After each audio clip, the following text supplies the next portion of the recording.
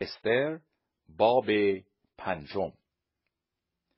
و در روز سوم استر لباس ملوکانه پوشیده به صحن دروازه اندرونی پادشاه در مقابل خانه پادشاه بایستاد و پادشاه بر کرسی خسروی خود در قصر سلطنت روبروی دروازه خانه نشسته بود.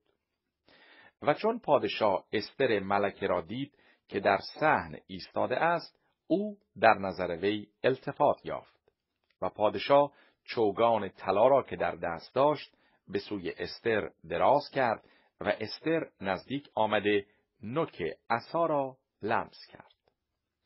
و پادشاه او را گفت: ای استر ملکه، تو را چه شده است و درخواست تو چیست؟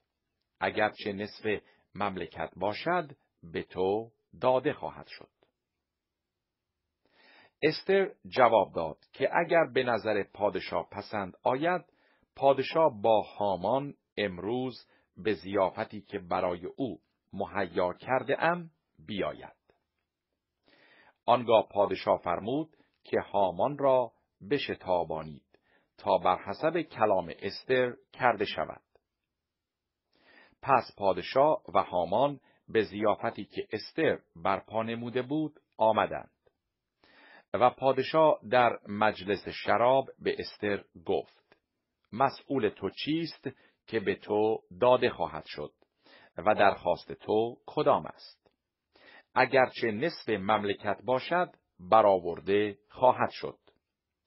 استر در جواب گفت: مسئول و درخواست من این است که اگر در نظر پادشاه التفات یافتم و اگر پادشاه مصلحت داند که مسئول مرا عطا فرماید و درخواست مرا به جا آورد، پادشاه و هامان به ضیافتی که به جهت ایشان مهیا می کنم بیایند و فردا امر پادشاه را به جا خواهم آورد.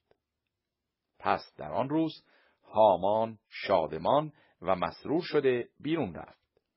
لیکن چون هامان مردخای را نزد دروازه پادشاه دید که به حضور او بر نمیخیزد و حرکت نمی کند، آنگاه هامان بر مردخای به شدت غضبناک شد. اما هامان خودداری نموده به خانه خود رفت و فرستاده دوستان خیش و زن خود زرش را خواند. و هامان برای ایشان فراوانی توانگری خود و کثرت پسران خیش را و تمامی عظمتی را که پادشاه به او داده و او را بر سایر رؤسا و خدام پادشاه برتری داده بود بیان کرد. و هامان گفت: استر ملکه نیز کسی را سوای من به ضیافتی که برپا کرده بود همراه پادشاه دعوت نفرمود و فردا نیز او مرا همراه پادشاه دعوت کرده است. لیکن همه این چیزها نزد من هیچ است، مادامی که مردخای یهود را میبینم که در دروازه پادشاه نشسته است. آنگاه زوجه‌اش زرش و همه دوستانش او را گفتند: داری به بلندی 50 ذراع بسازند و بامدادان به پادشاه عرض کن که مردخای را بر آن مصلوب سازند. پس با پادشاه با شادمانی به ضیافت برو.